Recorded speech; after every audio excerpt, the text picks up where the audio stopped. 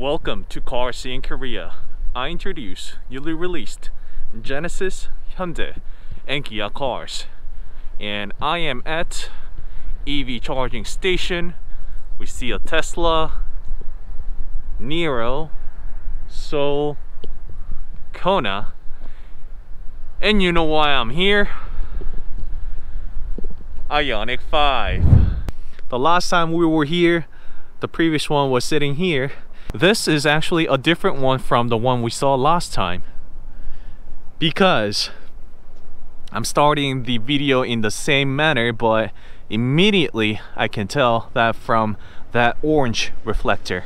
As I've said, this is for the American market, US North American market, that requires a orange reflector up in the headlight, and the last one we saw did not have it. And I have learned the hard way that IONIQ 5 is really hard to find on the road. So for today, I will actually be sitting here until this car moves, and would like to capture this car rolling on the roads. For domestic market, that being Korean market, IONIQ 5 is written in letterings on the back right there.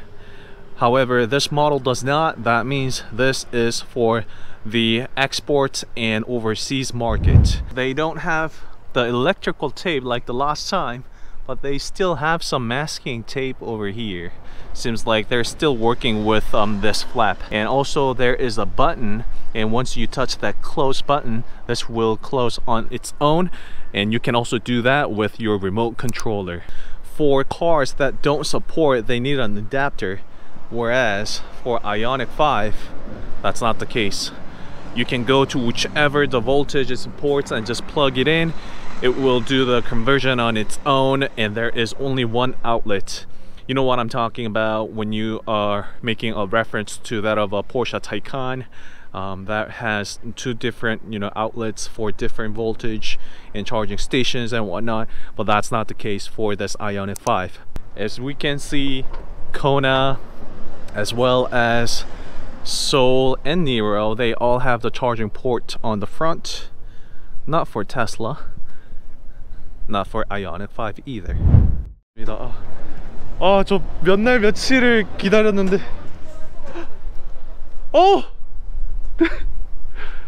근데 충전하시고 안 나가시죠? 그러면 저 나가는 거 2차만 찍고. Alright. They came in, they're moving out, they're rolling out. There's two IONIQ 5s here. Oh my god. One's the silver. I have to double check on the color, but that one is rolling out, and that one's gonna get charged up, but I'll be following that one. Oh my god, finally I am capturing this. Alright, so as I've said, that's a DRL. As I've said, that's a DRL right there.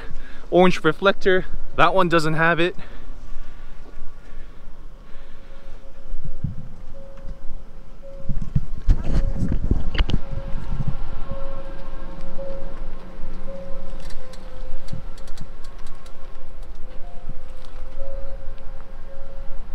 Listen to the sound.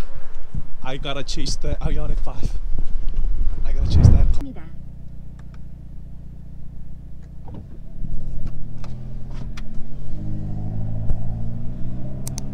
Alright, ladies and gentlemen, welcome to Cars in Korea.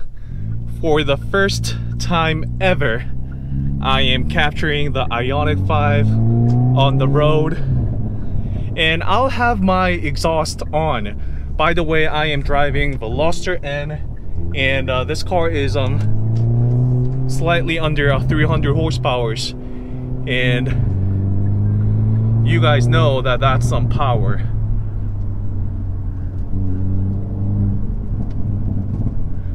And a huge shout out to the researchers, because I was filming and they just showed up, and they are on a way to point B. Seems like they are actually moving onto a different facility to do a checkup or something. And but then as I was just kept pulling out my car, they waited for me, everything like that. So I am chasing the car. I know I'm very excited right now, so probably you guys are thinking I need to shut up, but honestly, there is no sound coming off of the car anyway.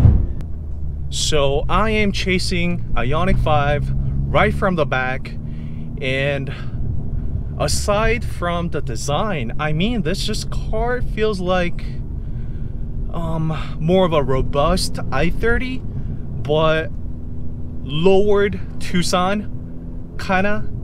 That's how I feel. I mean, I see a Kia Sportage right in front of the IONIQ 5, and just well, you can do the comparison of your own. You guys tell me what it's like. Again, IONIQ 5 just went over the speed bump. Seems like just the typical, you know, up and down, the rebounds. Alright, so that's the brakes. Again, the third brake light is definitely unique. We've never seen that anywhere else.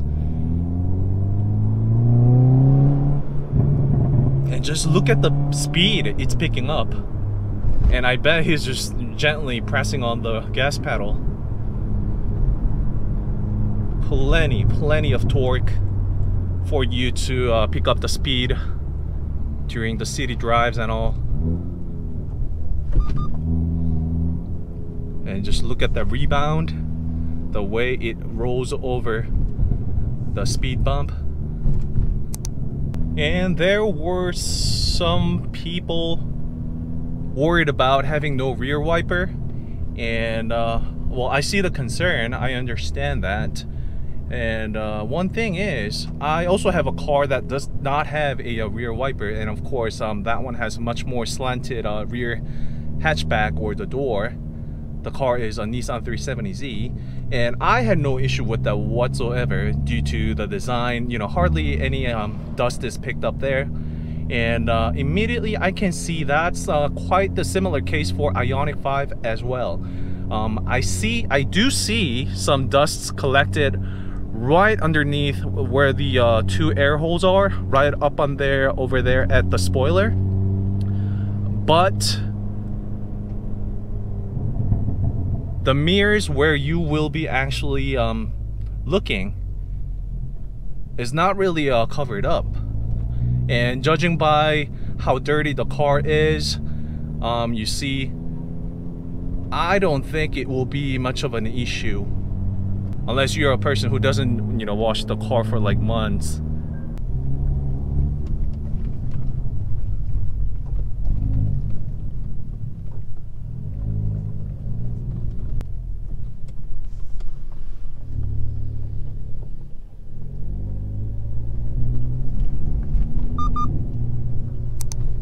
Is he going on a highway? Please? It would be amazing if he does. Again, really a big shout out to Hyundai and the researchers and employees at R&D Center giving us this great opportunity to have a sneak peek at this IONIQ 5. And once again, a disclaimer is that this car is pre-production model. All EV cars in Korea have blue license plate.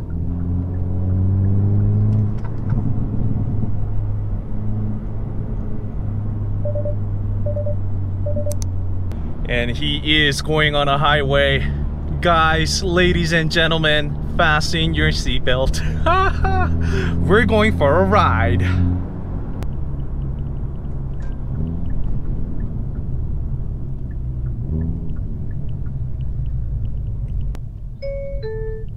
영업소를 통과하였습니다. 안전운전하십시오. Alright, he's accelerating. Not full throttle, obviously.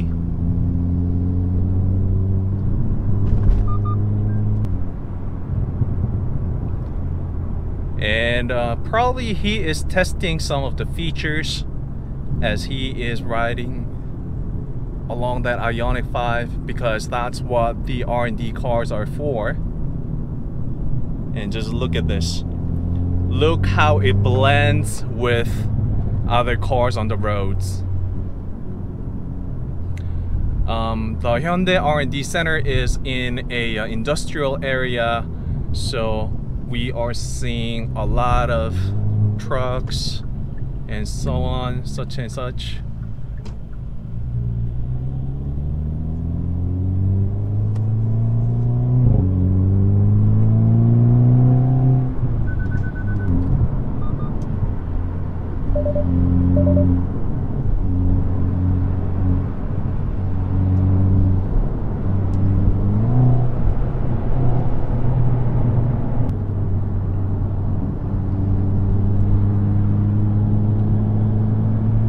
And honestly, I don't know where he's going. I am just going wherever, man. Well, it's gonna be within Korea, so that's okay.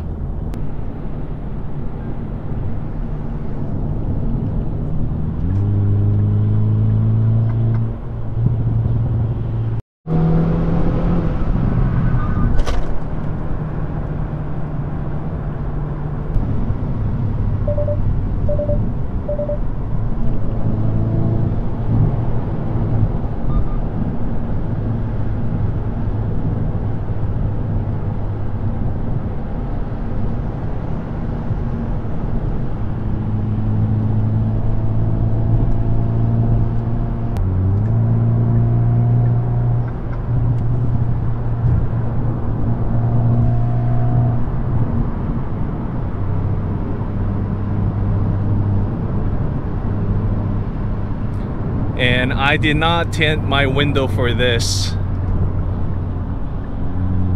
The cyberpunk in reality. This car already makes it look like I'm in that year already. So futuristic, yet very modern as well. I don't know if that makes sense, but that's how it feels. That's what it's like.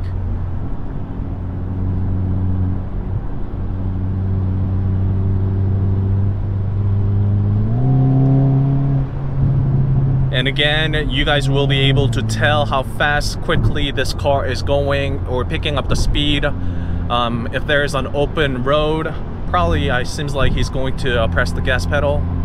It's opening up now. I don't know if it's gonna floor it, but if he does, you'll be able to feel or kind of have a slight idea of what it's like, because I have the exhaust on my Veloster and you'll feel how the car responds. For the record, this car I'm driving, Veloster and DCT, is about 300 horsepower with 8-speed dual clutch transmission. So it's not the fastest car, but it's not the slowest car either. So if he picks up the speed, you'll be able to tell how fast this E-GMP based and first production model ever from Hyundai Group, this IONIQ 5 is.